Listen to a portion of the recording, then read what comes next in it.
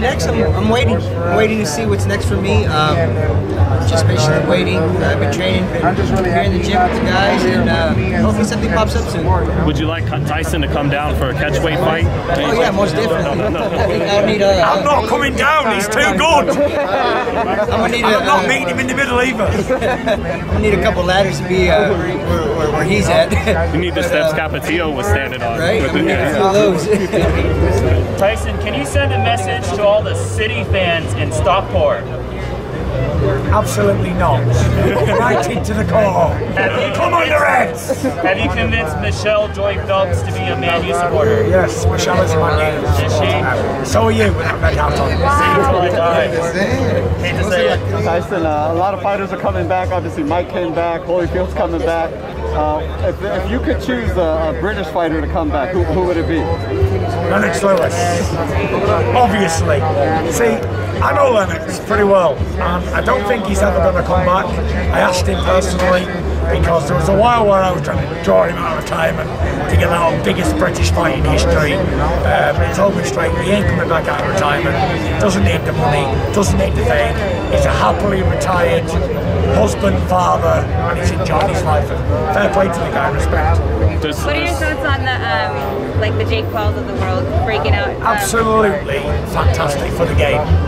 You know, you got these YouTube guys and Instagrammers and all that coming to professional boxing. It just brings more eyes to our sport, and the kids, more people are watching it, like kids his ages, and because of these guys. So it's got to be a positive thing.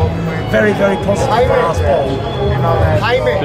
You know, speaking of Lennox, does it matter to you at all, you know, surpassing him as the greatest British heavyweight? Give it any thought? Or? You know, I can only beat whoever's in my era.